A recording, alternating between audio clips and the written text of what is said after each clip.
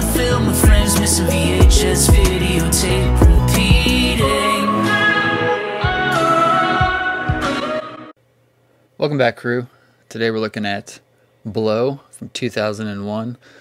This VHS is pretty cool. This is a find I got at Savers for 99 cents, $1. One thing I gotta say I love about Savers is their VHSs are just $1. The 2 tape sets are $2, but their stickers that they put on, like, mess up the tape. Half Price Books knows what they're doing. Their VHSs sometimes are more expensive, but at least the stickers they put on come off and don't leave any residue. 2001, Blow, directed by Ted Demme, starring Johnny Depp and Penelope Cruz, based on a book by Bruce Porter, which I've read and is really good. The screenplay by David McKenna and Nick Cassavetes. I really like this movie a lot. This is a really cool version of the VHS as well. There was a teaser poster, an original theatrical 27x41 movie poster that was shiny like this, and Blow was kind of cocaine-ish looking. I have that poster still in storage somewhere because it came out. I was in the theater business at the time. Remember when this came out, like March, April of 2001 is right when I first really started becoming a film projectionist. And so I remember this was playing in theater 2, and we had like a projection booth bench between projections 2 and 3.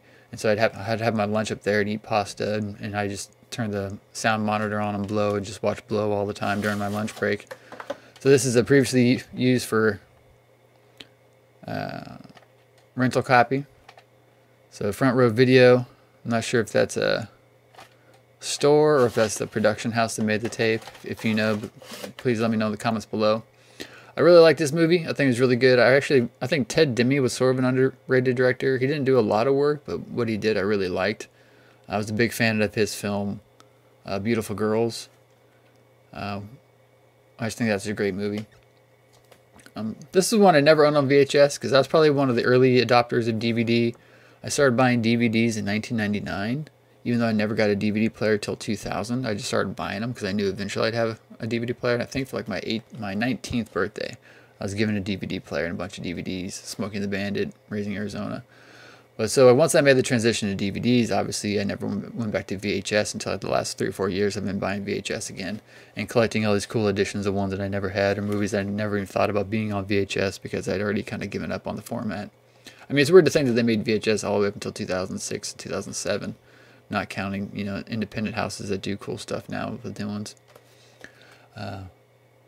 New Line Cinema released this. A lot of great actors in this movie. I mean, you got Bobcat Goldthwait, Franco Potente, Rachel Griffiths, Ray Liotta, Max Perlich, Ethan Suplee, Kevin Gage. I think it came out, it did really well. This is Johnny Depp before he was Pirates of the Caribbean Johnny Depp.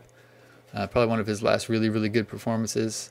Again, I like this film a lot. This is a cool VHS edition, even if it is going to be messed up a little bit by some tape residue. Let me know in the comments below what you think of this film. As always, like, comment, share, subscribe. I'll see you next time.